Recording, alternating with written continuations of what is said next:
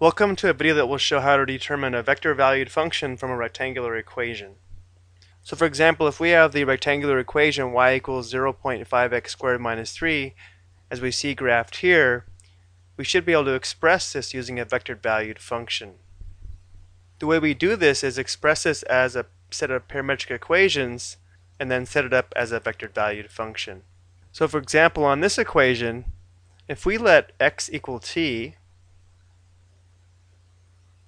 we can perform substitution here for x and replace it with t, so we can say that y is equal to 0.5 t squared minus 3.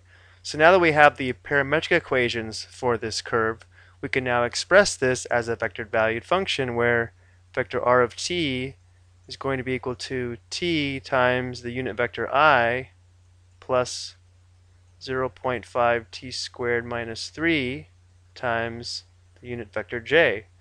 Or in component form, we would have t 0.5 t to the second minus 3. Now remember, when we express a curve as a vector-valued function, it gives the curve orientation, meaning as t increases, this curve is sketched in a specific direction.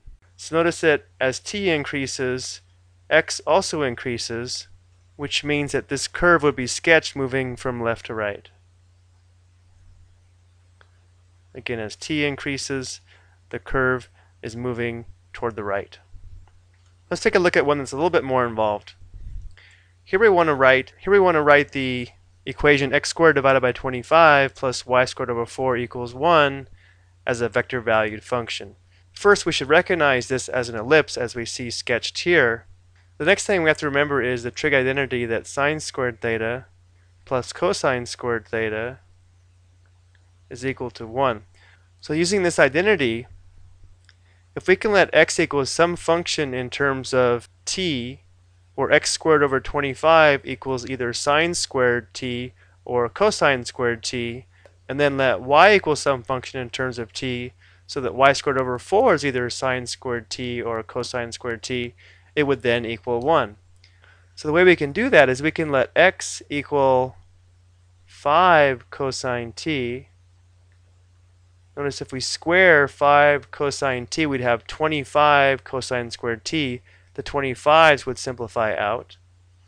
And then if we let y equal, since this is 4, let y equal 2 sine t.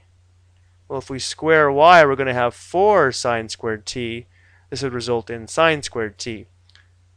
And I'll go ahead and show how this works out. Again, if we have x squared over 25, we square this, we're going to have 25 cosine squared t over 25 plus y squared over 4, that would be 4 sine squared t equals 1. And again, the 25 over 25, the 4 over 4, simplifies nicely, and this is now a true equation in terms of t.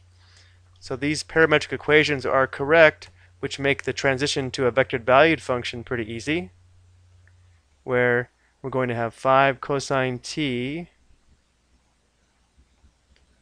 times the unit vector I plus 2 sine t times the unit vector j, or in component form,